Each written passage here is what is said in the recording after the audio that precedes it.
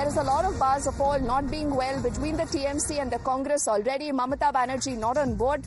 At 8 in the evening, as we are given to understand that the Congress will hold that meeting. And let's see if we can get in our colleague Niyamika, who's tracking that bit. She's got us this information, Niyamika. Okay, we'll also have Sabyasachi and Rishabh joining us. Sabya, to you first. What are we learning? What could be the strategy? Because when the numbers are like this, you know, a 293 to a 233, a lot will also depend on flawed management. You know, a lot of parties possibly who would want to be on the right side of history. What are you learning from your sources? Could there still be some bit of surprise that the I.N.D.I.A Alliance bloc, it can pull through?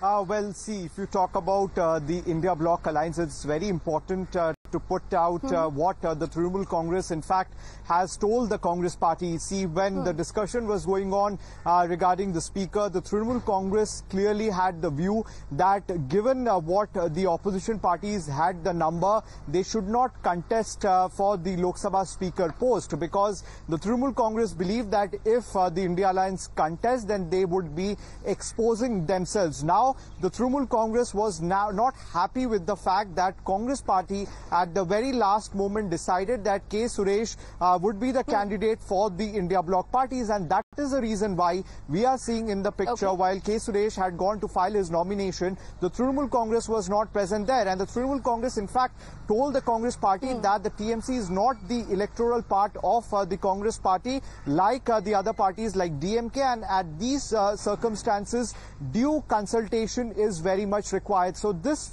speaks about the numbers and the I.N.D.I.A bloc equation, that they within themselves, they are very much clear that they don't have the number. Still then the Congress party decided to put out K Suresh, and that has not gone down well with the Trinamool Congress, whereas the Congress party today, Mallikarjun Kharge has called for an important meeting of all the opposition MPs at his residence. It will be interesting to see whether the Trinamool Congress will go there or not, but Mamata Banerjee will decide the further course of action as far as the Trinamool Congress is concerned. Okay.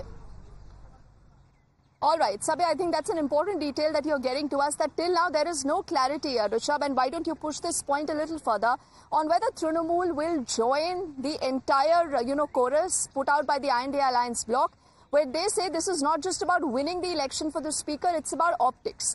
They say you're breaking a convention. You are not giving anything to the opposition. They've also said that you're insulting the mandate of the people. They cite that in the 17th Lok Sabha, for the, 5 years, you did not have the deputy speaker's post. So they say this time you need to make an assurance that you will give us that post. But clearly the government saying that we'll cross the bridge when we come to this, Rishabh. What could happen between now and tomorrow morning at 11 when the elections take place?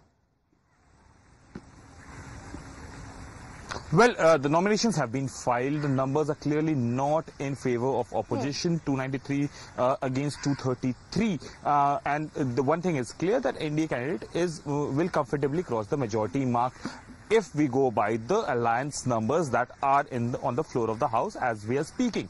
But one day in politics is way too much. Whether the central government will reconcile or not is something that we'll see.